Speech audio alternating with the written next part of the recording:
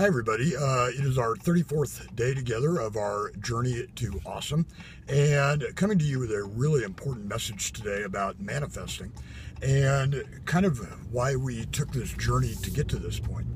Also coming to you after kind of a little bit of a rocky, tough start of the day. I struggled finding gratitude. I struggled granting any degree of forgiveness. I struggled with just kind of having some heaviness and darkness, but got past it, got over it, got fully functioning, and spent a little extra time in meditation that really helped and drive that away. So the message about manifesting is so important to know why we're here at this point of the 40-day journey.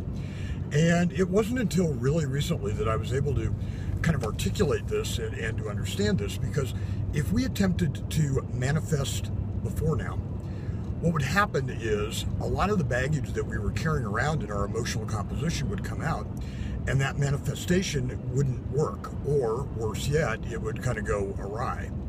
So what has to happen is we have to have that gratitude practice to open up our heart.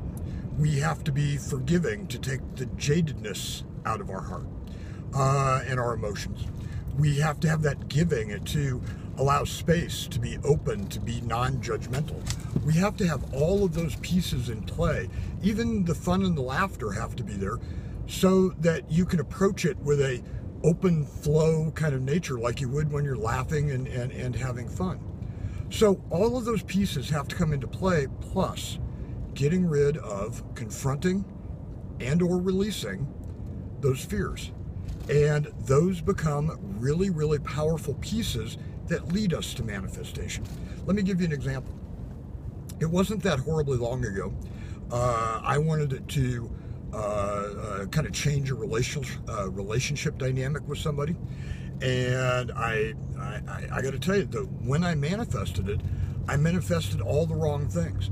I manifested all the contingent plans. I manifested all the, what if scenarios. I managed all of the fail safes and managed all of the predicting negative outcomes.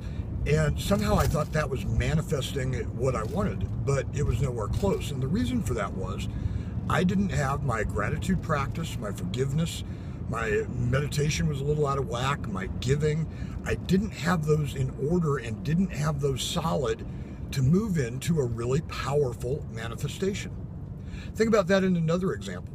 You manifest that you want a certain job or a certain promotion, and you say you want it, but yet, because of some baggage you're carrying around for lack of forgiveness, because of some lack of gratitude that you're carrying around, you have a little edge to you, maybe in the interview process, and it doesn't go your way. Well, the reason the manifestation didn't work is not because the manifestation was wrong, but you didn't have the dominoes lined up to pull it off right. And everything that we've worked on and talked about until this moment in time really is about getting those lined up and in the right place. And, it's almost like, and I heard this the other day, and it's really powerful, and I'll probably go back to it in another day here, but manifestation cannot be about the absence of something bad. It can't be, oh, well, I'm manifesting today that, nobody barked at me or nobody yelled at me or, nothing bad happened. Well, that's not the right place for manifestation. Manifestation has to be in the form of solid, good outcome. Clearly defined good outcome, positive outcome that you're looking for, that you desire, that you want. It really has to be positive. And until you get all those other pieces in line, any form of manifestation is just plain and simply and very bluntly not going to work for you. I'm going to have a challenge here in a minute, but I hope you're working on still identifying, conquering, releasing your fears. Hope you have those other dominoes lined up nicely. And here's our challenge for today. I want you in your journal to note the one thing that you'd like to manifest right now. It's a powerful time of the day, powerful time of the month, powerful time of the year to construct a manifestation. So let's do it now and let's do it together. Identify that one thing that you really want. Tomorrow, we're going to work on making that a reality and how you bring that to being in your meditation and in all of your practices. So have a great rest of the evening, everybody, and I look forward to talking to you tomorrow and get that one thing noted in the right framework.